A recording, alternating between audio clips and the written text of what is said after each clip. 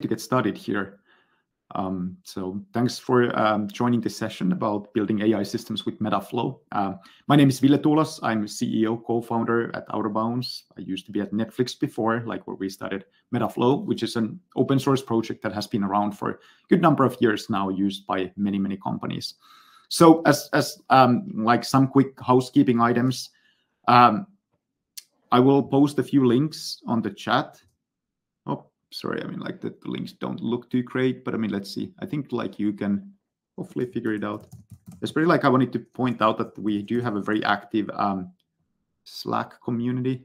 So like, yeah, it like removes the HTTP, so that should be in the front. So you can join that. So if you don't have patience to follow this presentation, I mean, please join that. And also like we have a lot of fun content online, so you can check it out. So today's talk is really like much about the open source Metaflow and how you can use it to build actual real life AI systems. Now, the topic of this summit is on the one hand, it is GenAI. So as some of you may know, Metaflow has been around like for like a while. Many companies use it for traditional ML use cases, and we actually love traditional ML use cases. So it's not only limited to GenAI and LLMs and so forth. But I mean, given the topic of this event, like definitely I'll be focusing a bit more like on the GenAI stuff, although kind of I guess like touching the whole workflow that applies to other use cases as well. So and as always, like please do post questions on the chat, like if you have any. Hopefully we have time in the end to get your questions. And okay, so without further ado, like what I wanted to do here in the beginning is to actually like give you a bit of a motivation. Now, for those of you who are mainly interested in getting like hands-on stuff, especially like on the open source side, like stay tuned. Like we will actually like get to that like kind of in about 10 minutes. So I just wanted to motivate this for the for those of you like who might not know like kind of what Metaflow is all about. And the context here is that it is a fact that there are like so many exciting things that like you are able to do with the new GenAI models. And I think like one thing that people kind of do a bit underestimate that like we are in the very early days.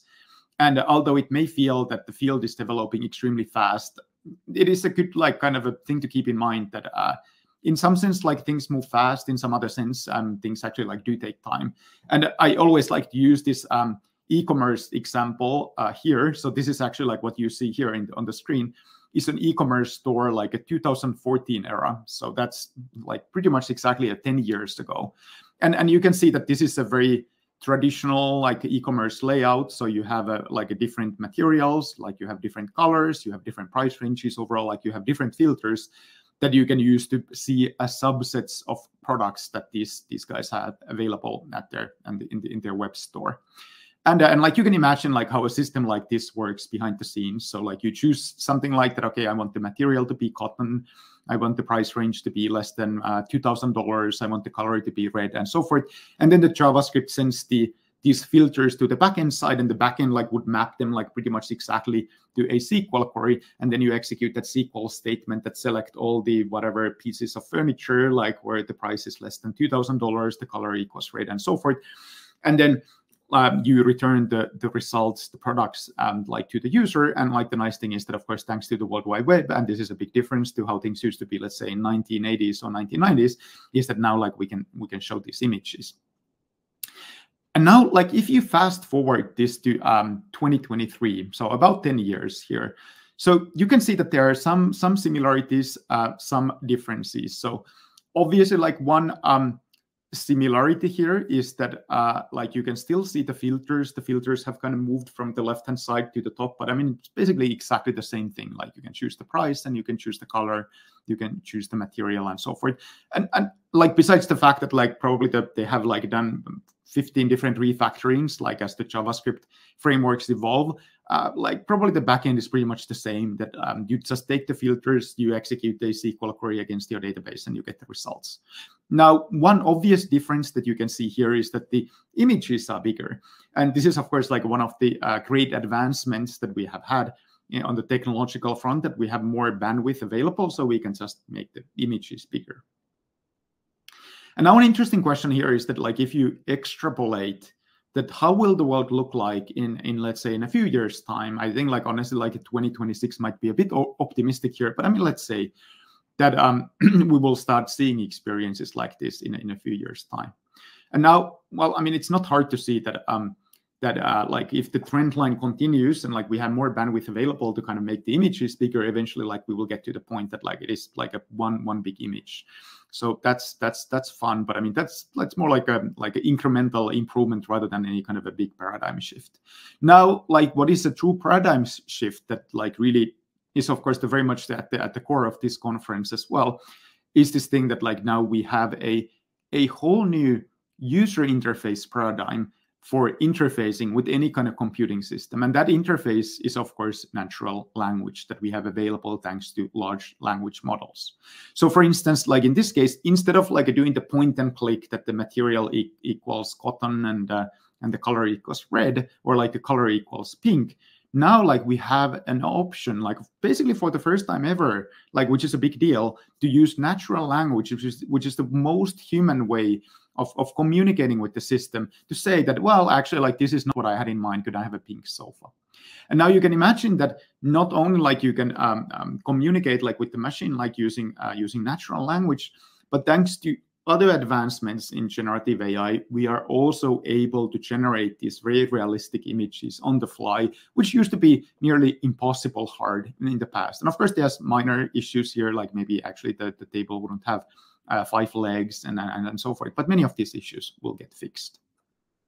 And now I guess like when it comes to a real life system here, and the exciting part here is really to kind of consider that what are the actual product experiences and the service experiences that we will be building in a couple of years' time, not only like a fancy tech demos. So in the actual experience, for instance, it could be so that like the user submits a photo of their living room, like maybe this is the living room, and then like you can overlay on the fly the furniture in the living room. I'm sure that like experiences like this are already available to a degree, and I'm sure that they will be only getting better.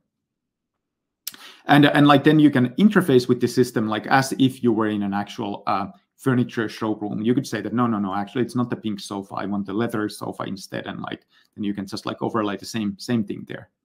And or like maybe if this is your actual living room, like you could point at some item there. So like we have this like artisan bamboo lamp, and like you get information about this item.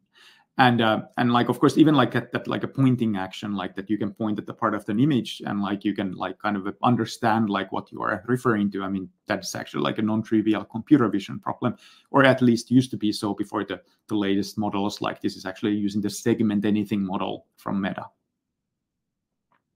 Now, for the purposes of this conference, I think that the title is something along the lines of AI tools and open source tools for GenAI. Of course, the interesting question is that how are we going to build experiences like this in a few years' time? So maybe it will be one of you here, like building these e-commerce experiences, or maybe building like whatever is the product or service that you are focusing on.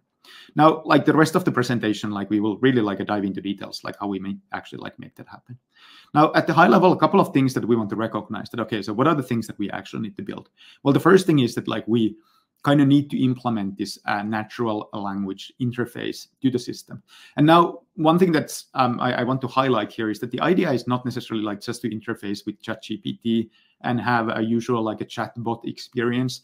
But I bet that what becomes increasingly important that as these chatbots and as the LLMs become increasingly mainstream, and I think that this is like really already happening, is it like kind of just the fact that you can kind of like quote unquote talk to a computer? I mean, that's actually like loses kind of the novel value rather quickly. And then like people really start focusing on the quality. So here you don't want to have a generic chatbot like talking about the meaning of life and the politics and so forth, but you want to have the best possible furniture salesperson, basically who has the most domain knowledge about the couches, about the furniture that you want to buy. And the question is that like, how do we develop those things?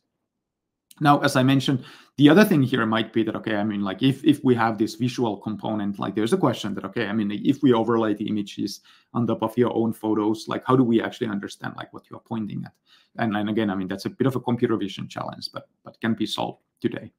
Now, an interesting thing also like about the description, I don't know if you had a time to take a look at that, is that like that description was also generated by a large language model. And now the interesting thing here is that always in the past, for the past many decades, it has been so that, let's say that you have the furniture store, and like this company has had an engineering department, and it has been the job of the engineering department to create the website and create the database on the backend side, and then like stitch everything together technically. But then there have been other people, maybe kind of designers, marketing people, product managers, whoever, who are then responsible for actually populating the database and writing the content. But now in this case, like thanks to LLMs, like these, like even the organizational boundaries are starting to get muddied. And like let's say it is the data science, it is the AI ML department that's responsible for these LLMs. And again, I mean, these LLMs are not just like uttering like random nonsense, but you really want to tune these LLMs to really kind of echo the brand and the nature of the company. So like kind of the idea is that like now almost the data science department has to be much closer connected to the business so that they can actually like fine-tune the model to be exactly reflective of what the company stands for. And of course, there are like a whole bunch of questions, maybe not so much in the context of e-commerce stores, but I mean in other contexts, especially about the ethics and responsibility, which again, like very much like fall into this bucket of like the kind of the technical and these like other considerations going hand in hand. Now, when it comes to other considerations of running a company, it's not only the product, but it's also things like marketing. Marketing is getting only more sophisticated. You may want to have influencers, like maybe you have a Mr. Beast or like somebody else like promoting your products, and you can get very smart about this as well. I mean, the competition is only getting tougher. Also here, the images that you generate, again, I mean, the idea is not to have any random images, but they're exactly the products that you want to sell at your company. And not only that, I mean, not any random products, but of course, at the end of the day, the company is interested in optimizing their revenue, optimizing their bottom line. So you really want to kind of then like show the products that you think that this person right here is most likely to buy. And as I mentioned, I used to work at Netflix leading ML and AI infrastructure. You can imagine that Netflix recommendation system that you see when you log in and like it shows the TV shows and movies, that is, of course, the very key part of Netflix's business and making sure that you don't churn, you don't stop using Netflix. And then hence they are highly incentivized to really think carefully like what kind of things they want to be promoting. Not only thinking that, okay, I mean, what is kind of the school book kind of recommendation system, but I mean also like how do we make it so that like it really optimizes our business goals as well.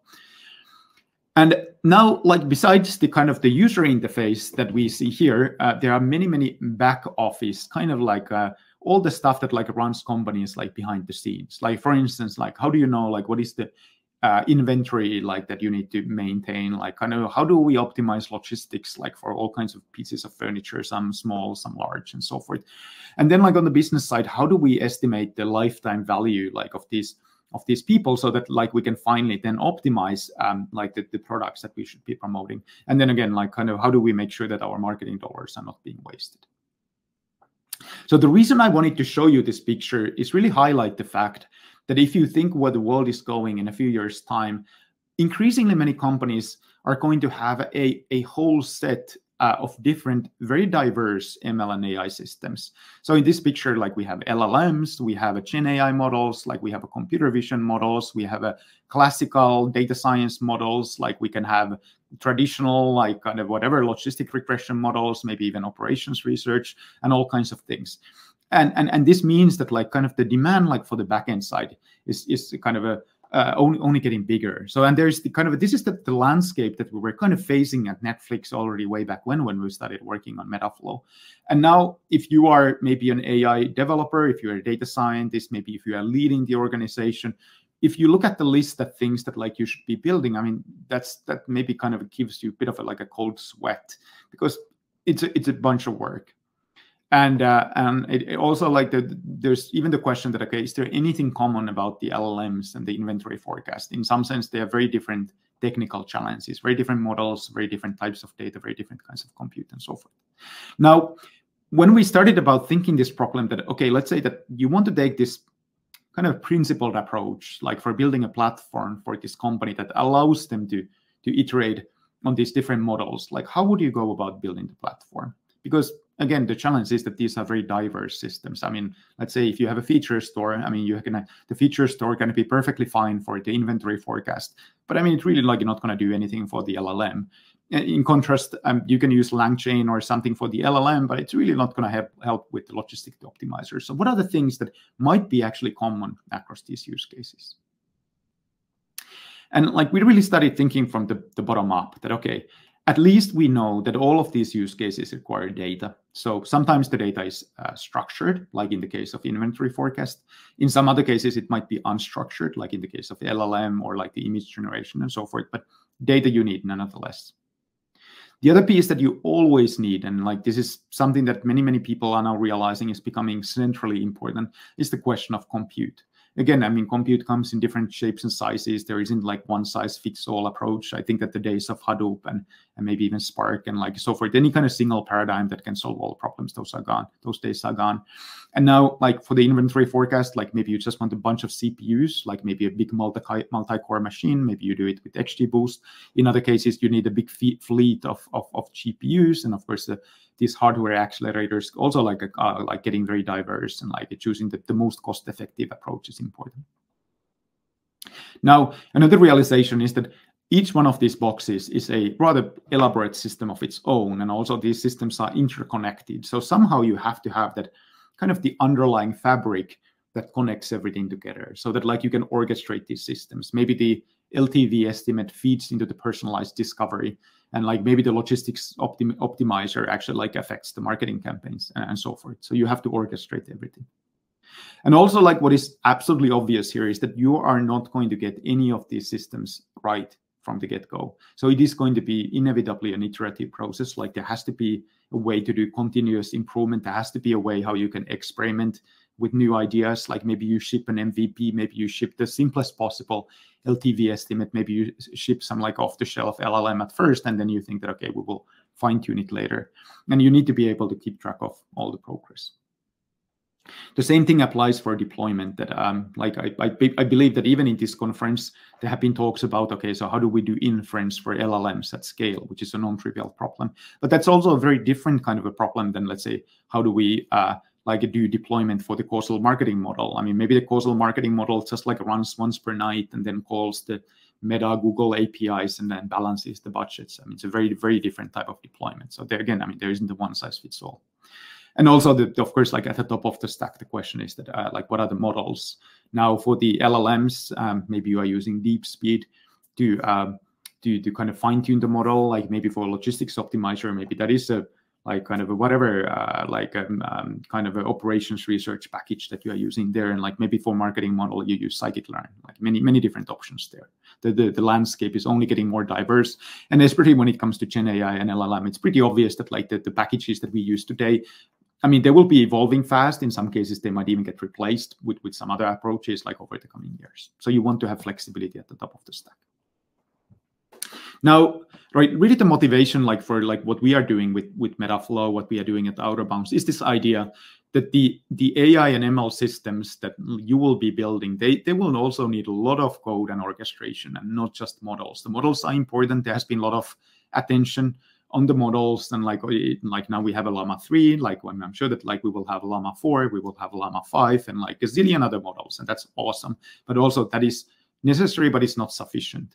Like what actually like makes it sufficient is that you need to have like all the infrastructure. You need to have all that like a code components that then like actually make these actual systems happen, so that you are kind of going beyond the demos, right? It's like a fun example of like a dancing corgis and pandas that you can find in our blog. You can check it out. Now, what we have been doing with Metaflow since the early days, first at Netflix and then in open source, is that like we have taken this full stack approach. That like we believe that like when it comes to building these actual systems, it is very useful to kind of consider all the moving pieces that you need, like all the way starting from data, like to compute, to orchestration, versioning, and so forth. And also like there's this realization that building systems like this requires kind of a careful balance between the engineering concerns and, like as many of you have experienced, just like getting access to data, just getting access to scalable compute. There are like many engineering questions that are related, including, of course, like the cost optimization and how do we get GPUs in a cost-efficient manner.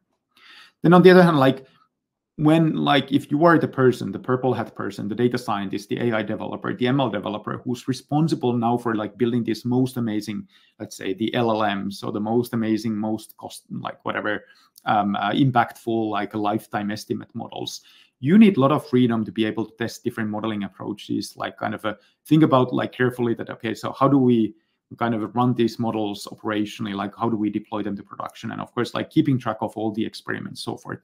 So there is this kind of like yin and yang type of situation with these two triangles that, okay, we have to balance the engineering concerns, the kind of all those like operational concerns that come to that come with production systems, with then like the kind of the need to be able to experiment freely, like on the kind of the science side. And this is again like kind of the philosophy that like we have tried to support like with Metaflow for many years. And now for those of you who are not familiar with Metaflow already, indeed it got started at Netflix, but now ever since then there have been many other companies across industries who have started using it, like who find it quite useful, like many financial services companies, like many life sciences companies, many logistics companies, and so forth. So definitely check it out. So if you haven't seen Metaflow before, I can actually like put the link here just for your convenience as well. Actually, like maybe the easiest thing for you is to go to the Metaflow documentation, docs.metaflow.org. So that is, of course, like all open source. You can start using it today. You don't have to call us. Now, like, of course, the kind of official like a pitch about our company, Outerbounds. So what we do is that, like, if you want to get the platform that allows you to build these systems easily, like in your own account, without having to worry too much about the engineering concerns, I mean, that's what we provide as a managed service. And I will actually like to show you next kind of what it means in practice, because maybe at this point, many of you might be interested that, okay, show me the code, like show me how it actually works. So I don't want to kind of spend too much time like just going over the basics of Metaflow, because I'm sure that like all of you can head to the documentation. Suffice to say that Metaflow is a Python library, pip install Metaflow, that gives you basically a unified, really easy to use, very developer-friendly interface to all parts of the stack. So it all starts with the data. For instance, if you need to load data quickly, like I can show you an example, let's say from Snowflake, from Databricks, whatever your data lake, data warehouse might be, you can do that. But also then so that when you have a workflow, like what you can see here, you have a hello flow, 2-step, start step, end step. And then like you have to kind of move data like throughout the workflow. Metaflow makes it very easy. So for instance, here, like when you do self.x, like Metaflow persists that automatically. And when you, let's say, do plus equals here, so of course, like we have to download now like the previous value and then increment that. And all these like a data flow questions happen behind the scenes. Now, the other important part here, and like actually like I can show you a bit more about this because this is becoming centrally important now, is the question of compute. So Metaflow and the kind of one of the key features of Metaflow is really easy access to compute. So maybe many of you may look at this and say that, okay, I mean, there are so many workflow orchestrators, and how is this different than Airflow, or how is this different than Dagster, or like a Prefect, or like kind of many other options. Well, and like then the easy kind of a differentiator is that, okay, like kind of how do you think about the compute and how do you get access to compute? And that's Metaflow, what Metaflow provides out of the box. I can actually like show you one slide after this about that. Now, like one important thing, especially like for those of you who have used notebooks in the past, is that Metaflow takes this workflow concept as the first-class citizen. The big thing here is that you don't have to kind of overlay the workflow on top of like everything else. It is the kind of very much the thing that you will be building all the time, and like we make it very easy to kind of treat that workflow, the DAG, as a first kind of a class concern. Like it doesn't add much overhead to what you would do in a notebook anyways, but it gives you a lot of power thinking things that way. Now I can also like show you a demo like how Metaflow versions everything automatically. So every time you execute something, we keep track of that. And like in contrast to like a separate experiment trackers, like Metaflow tracks the full state of the workflow, not only the models, not only the arts, like some artifacts here and there, but absolutely everything that happens inside the workflow. And then when it comes to deployment, like there are many different patterns. As I said before, there isn't like a single one-size-fits-all that like this is the ultimate way to do like deployments. Again, like we support both real-time inference, batch inference, many different patterns. Again, I mean, oftentimes integrating with your existing systems instead of saying that like you have to replace what you have already built with something new. And now when it comes to the modeling, also like one thing that's really important that kind of goes hand in hand with the compute is that, of course, compute in isolation doesn't mean much. It only means something like when you can actually like execute your own code in that compute environment. And when I say own code, that must mean like the libraries that you depend on. So of course, like all like a interesting ML and AI code like depend on off-the-shelf libraries these days, like it could be PyTorch, DeepSpeed, scikit-learn, and being able to then like take control of the dependency management, which is oftentimes a bit like kind of a underappreciated kind of a concept, like in these like production ML AI systems is super important. So there's a lot of machinery for that. Okay, so now I kind of, for those of you who like want to see actual demos, I will like kind of spend the rest of the time like showing like how things work in practice. And I don't think that like we have infinite time, but hopefully like I have time to cover the basics. So okay, so like how do you actually like start building these ML and AI systems? And like let's quickly go through the kind of whole life cycle, starting from the fact that you need to like get access to data. And now, I mean, like you can see that like here's a Snowflake logo, could be anything else. It could be your own data lake, could be Iceberg, could be Databricks, could be your database, whatever. And now let's say that you start working on one of these projects. Again, I mean, could be LLM, like could be classical data science forecasting, like, and they're like maybe a couple of colleagues of yours, like who are working with you in this project. Now, like one of the most foundational questions, even before thinking anything else, is that, okay, how do you get access to data?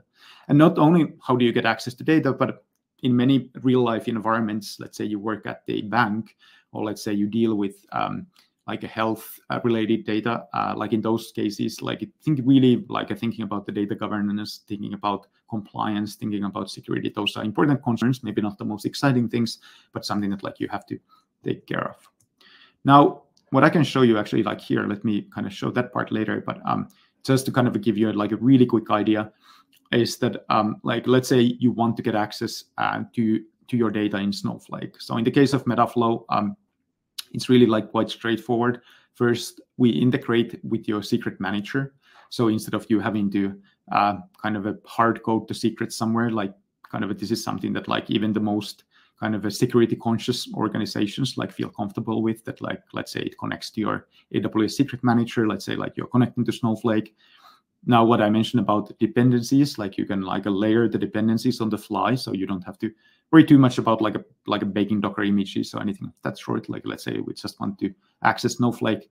And then on the kind of a Snowflake side, of course, like this is their standard client, nothing too special here. The big thing is that like you get those secrets, and then let's say like you can just run the SQL query you want to run on the fly, and out comes, let's say, in this case, a pandas data frame. So like the kind of course, this like looks very straightforward by design, as it should. But the key thing here is that like the whole connection is very secure, like it complies like with whatever like a data governance policies you have on the Snowflake side, thanks to the kind of a couple of features that I can show later, like how you can set the policies on the platform side. Now, let me see if I can actually like pull this one back here, like because the kind of exciting parts are here. So let me actually like kind of show like a few things that I want to demonstrate. So there's always the also like a bit like underappreciated aspect that like how do you actually do your work? I can imagine that maybe many of you have been using notebooks in the past, maybe in a Google Colab environment, maybe Jupyter notebooks, maybe SageMaker Studio, many options out there. Maybe some of you use IDEs. And like maybe you do it on your laptop, but it's kind of almost surprising that still as of today in 2024, these development environments are a bit all over the place. So on the one hand, if you are doing your work on your laptop, the challenge that you have is that like, well, now you and your colleagues like may have a different working environment. And what is worse is that your laptop, most likely, let's say you are using Windows, maybe you are using MacBook.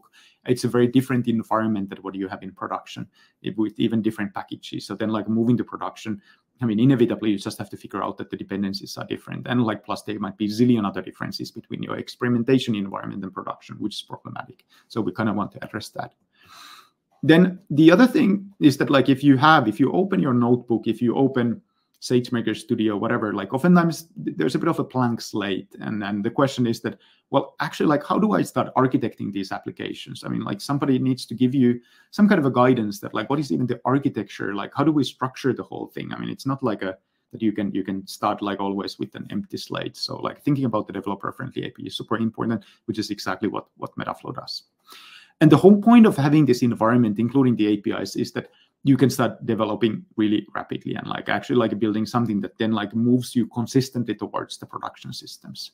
And of course, like notebooks are like really quite nice at like when it comes to rapid developments. But the challenge is that notebooks don't always lead you in any kind of linear way like towards production systems. I mean, like they are fine for experimentation, but again, I mean, there's always the uncomfortable question that, okay, how do we actually build something that we can run in production? And that's really kind of a key thing that Metaflow wanted to address, and like why it got so popular first at Netflix and then at other companies. That like companies and like anybody who cares about the actual value created, like you really need to think like from the day one that how do we actually like kind of get this in the hands of our users and customers as fast as possible. So now, like just to kind of like show you how it works in practice, let me kind of see if I can like pull my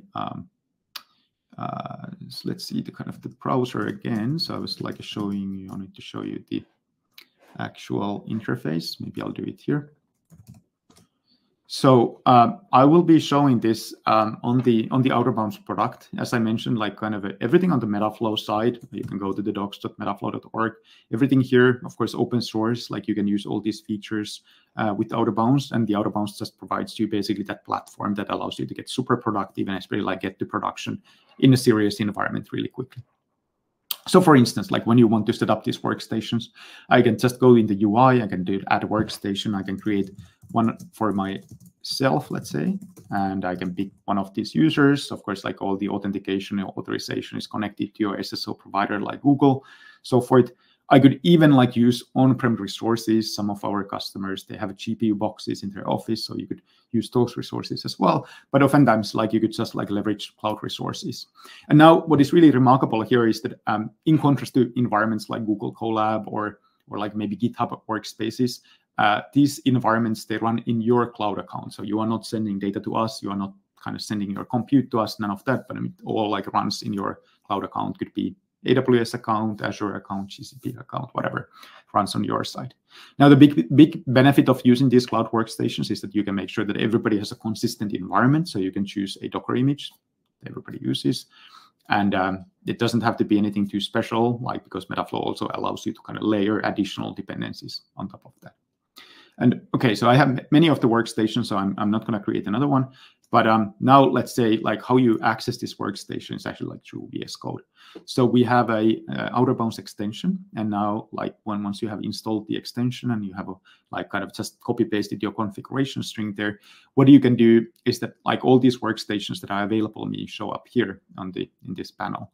So what I can then do is that I can connect to one of these workstations, and now for those of you who have used VS Code with remote containers in the past, like this probably looks pretty familiar in a sense that it's just normal VS Code, with the difference that you can see that it's now actually connected to the cloud instance. So whatever I execute here actually like executes in the cloud and not on my laptop. And there are a couple of benefits for this. Of course, the kind of the consistent environment, as I mentioned, is one benefit.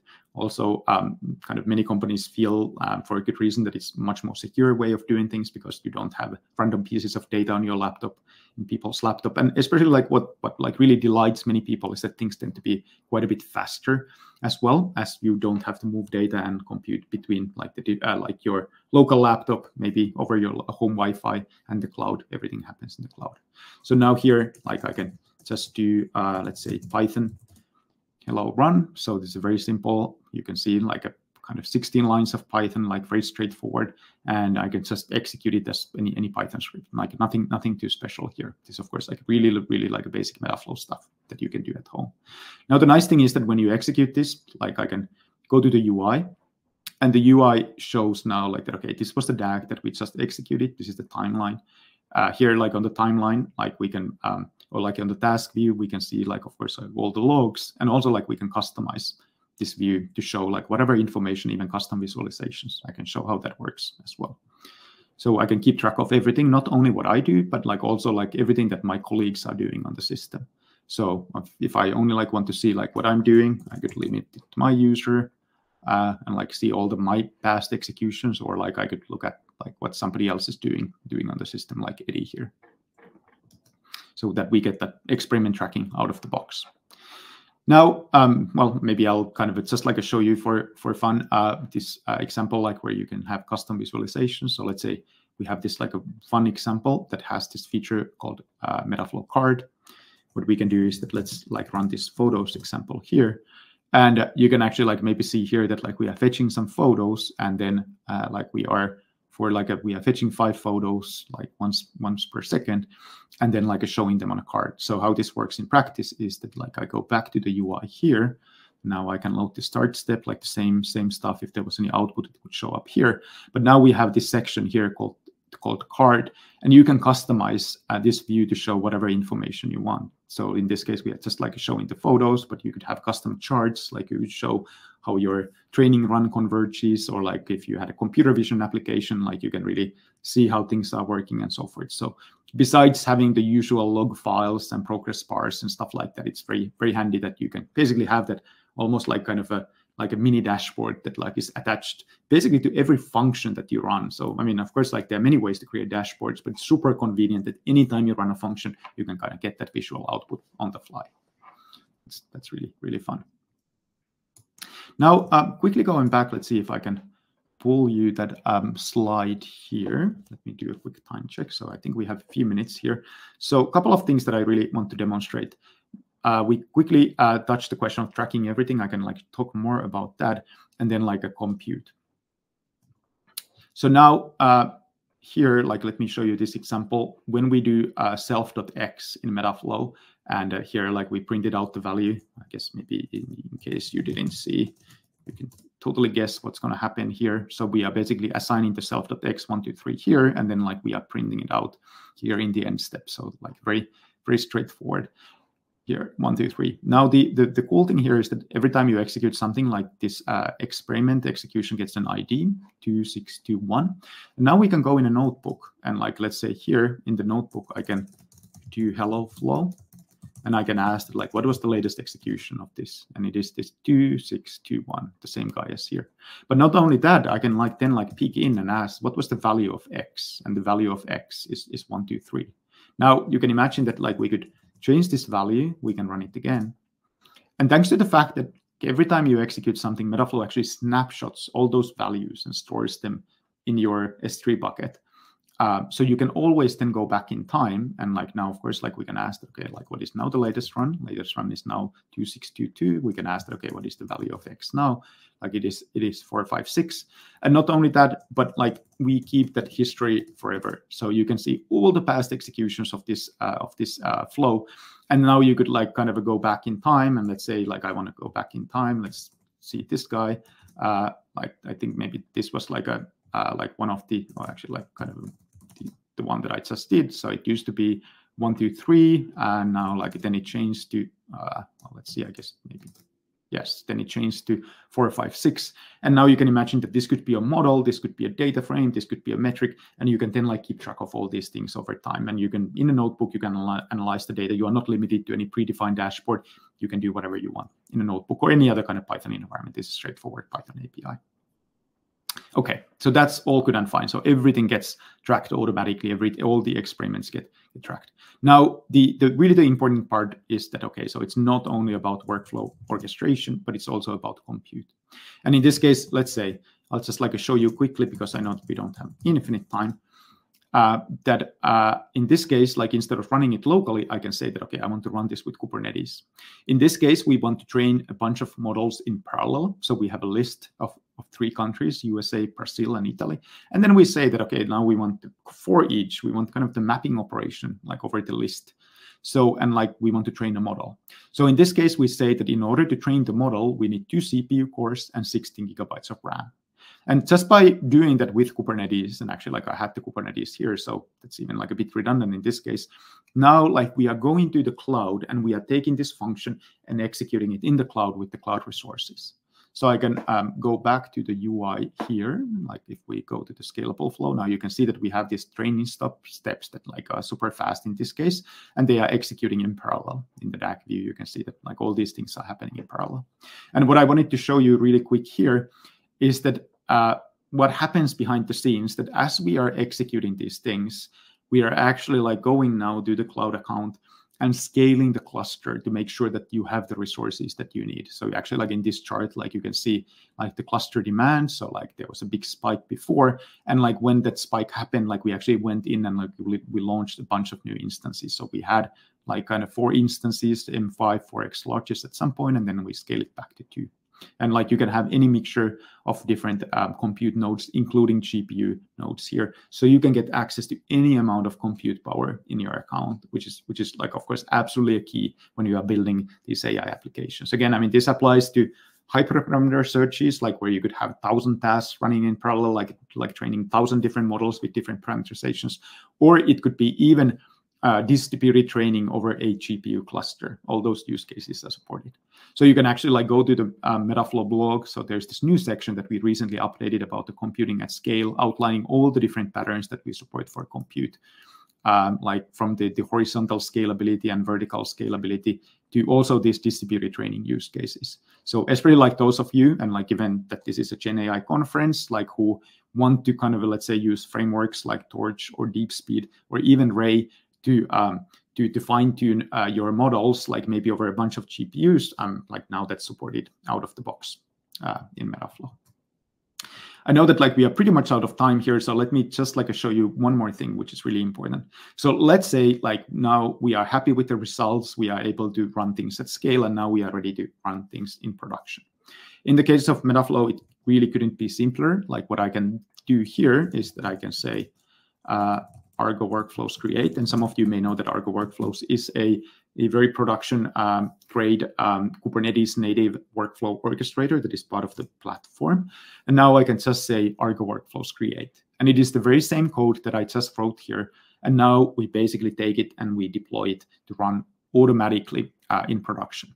Now the question is that, okay, so how does it run automatically? There are a couple of different ways. It could be based on the time, or it could be based on some kind of event happening. And this is a super important feature that, for instance, I can have, if I go here in this view, I can connect those flows to any kind of events that like happen, like maybe in the outside world, like in this case, like it is whenever like a table updates in Snowflake database, or like maybe whenever like another flow completes, I can connect my flow to that event so that it runs automatically. All I have to do is that I just say that, okay, this flow gets triggered like whenever like data gets updated. And there here in the deployments view, then I can see like all the past executions that happen. And this way I can start building increasingly advanced systems, like where, let's say, one piece of code performs ETL, getting data from Snowflake, kind of doing whatever processing feature transformations you want. Then that in turn like triggers another training flow that maybe uses a fleet of GPUs to train a model, which then in turn, like, let's say, runs batch inference, or like then maybe you deploy it to some kind of real-time inference platform. And like, of course, like you can keep eye on everything, including production, including experimentation in this UI. And maybe the last thing that I can just want to show you, to show you like a bit more advanced examples, is that, for instance, in this case, we took the GeneFormer model that actually applies a transformer model to RNA data. And in this case, we fine-tuned the model like for different organs of the body. Let's see which one is this. So here, for instance, well, I can come back to that. But for instance, like here, we are like fine-tuning the model for brain cells specifically, including some custom visualizations, and also keeping an eye on the GPU utilization over time. So you can do all these things as a part of that workflow, as a part of the production system. So there are a bunch of other features that like definitely should be highlighted, but I know that like we are pretty much at the time here. So I think like we pretty much like covered everything. I could just like maybe quickly go through the kind of the remaining slides here to show what's there in the store. So we talked about the deploying to production, and like we talked about the triggering quickly and how you can connect even these different projects. And then like one thing that maybe we have to leave for the next time is that, like, let's say you want to do A/B experimentation, you can even have different variants running side by side. So thank you for your attention today. There's a lot of fun content in our blog, so you can go to the outerbounds.com/blog. There's a really fun test environment for Metaflow on the website, so you don't have to install anything locally. You can just like try the sandbox environment, go there. And then like we have a very active Slack community with thousands of people from various companies. So definitely check that out. Join that, ask any questions there. Like you will find me there as well. So if you have any questions now, please like post them on the chat. But otherwise, I mean, we can continue chatting on Slack. Thank you.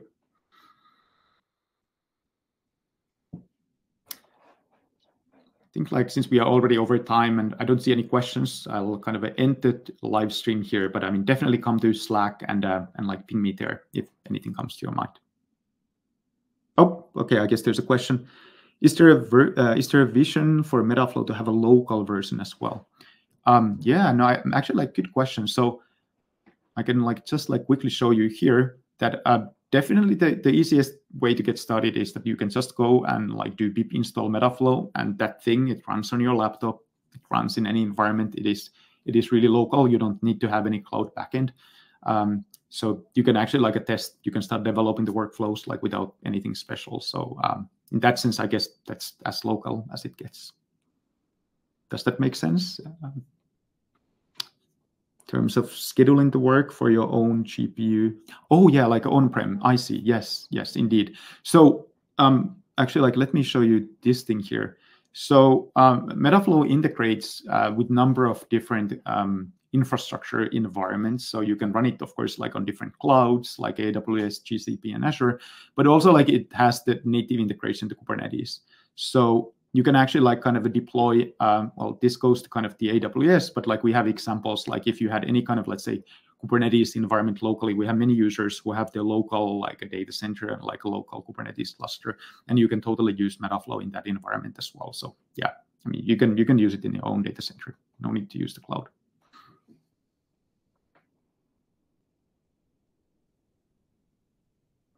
Cool. Well, anyway, so we are way over time, so please. Thank you. Awesome. So yes, so please like join the Slack, and yeah, happy to kind of like keep like helping you there. I mean, like check out Metaflow documentation, and yeah, hopefully you will find it useful. Awesome. Thanks a lot. See you.